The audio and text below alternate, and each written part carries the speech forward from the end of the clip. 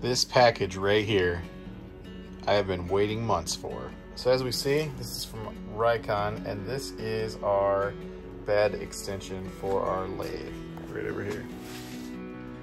It is gonna attach right here to give us an extension this way. Time to remove the styrofoam. And look at that, finally. We have been waiting so long. There's our hardware. Let's get this out of the package here. Not very elaborate, but it is going to help us turn bigger bowls. Let's peel off this protective film.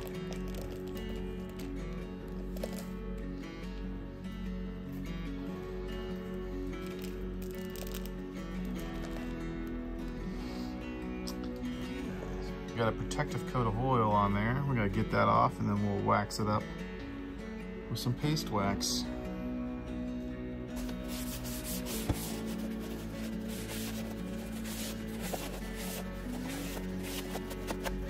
All right, nothing like some brand new metal.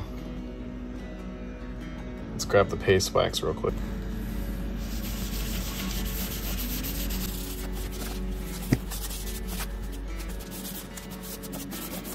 All right, let's install these bolts.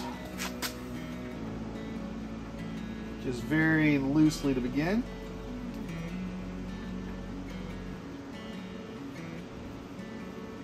Tighten these in a little bit. We're gonna take this wing, we're gonna set it on top of these bolts. Come down below. We're gonna tighten them up. Mostly hand tighten first, so you can't hand tighten anymore.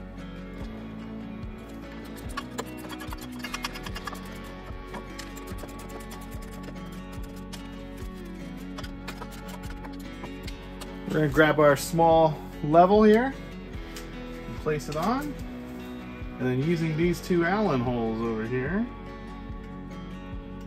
we will make sure this thing stays level.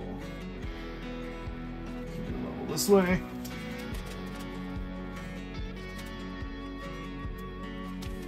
So using our level, shouldn't take much.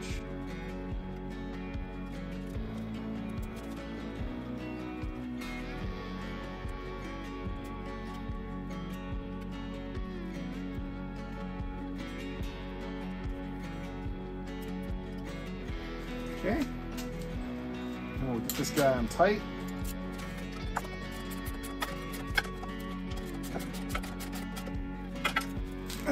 There we go. Now we have our wing. So now we can bring our tools over.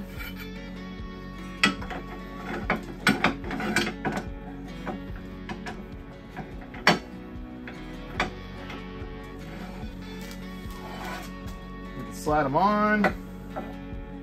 Now we can attack a bowl from this angle. We have plenty of movement here. Here's a closer look. So we have threads on this side and on this side. So we can actually bring our chuck over and mount it here. Nice little feature. Probably wouldn't leave this on here all the time. Might not have to take the spur off. If I'm roughing up a smaller bowl, you leave the spur over here and then bring it over here and just leave this guy chucked up, but I'm not gonna do that. The whole point of this is to gain a little bit more elevation and bowl height.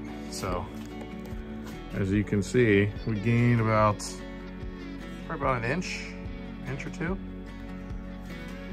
Not too bad. So this is the Rikon 70-150vsr. I do like it that it is modular. We got the extension on this side. Now we got the extension on that side.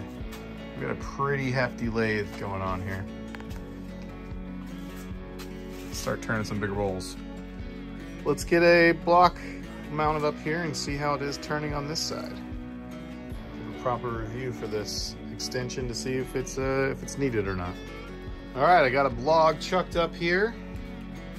As you can see, we got some pretty good clearance. It's not the biggest log we can do, but it could fit. Definitely have to flip the reverse switch when cutting on that side of the motor. So if we cut here, it'll be spinning the wrong way. That's what's nice about this lathe. We can easily flip it into reverse, turn it over, wait for it to stop, turn it back on, and we can get to cutting. So far, for the price, I think this thing costs between $50 and $60. It's a pretty nice addition to be able to get. I think I measured, I should be able to do at least a 15-inch bowl over here. I could do a 12-inch bowl on this side. So it's a pretty good increase for the price of this moderately priced Rikon lathe. And it seems to have the power to do it. Keep an eye out for some videos coming. We'll do some bigger bowls. I'll try to find a 15-inch stock. This one's about 12. Maybe we'll take a green log down here and make a big bowl, a big 15-inch bowl or something, or a vase. We'll see what we can get going. I'll have a link down in the description for where I got this from Woodcraft. I think you can order it from a bunch of places. Haven't seen it on Amazon. I ordered it in April. Just got it here mid-June. So I think they were on back order. So if you're looking for it, might be able to get it now, but if not, just be patient. It'll eventually come in. Misspoke earlier about including the tailstock. This actually won't work here. So we'll need to not be able to use this here because it's down a few inches unless we have a boosted tailstock.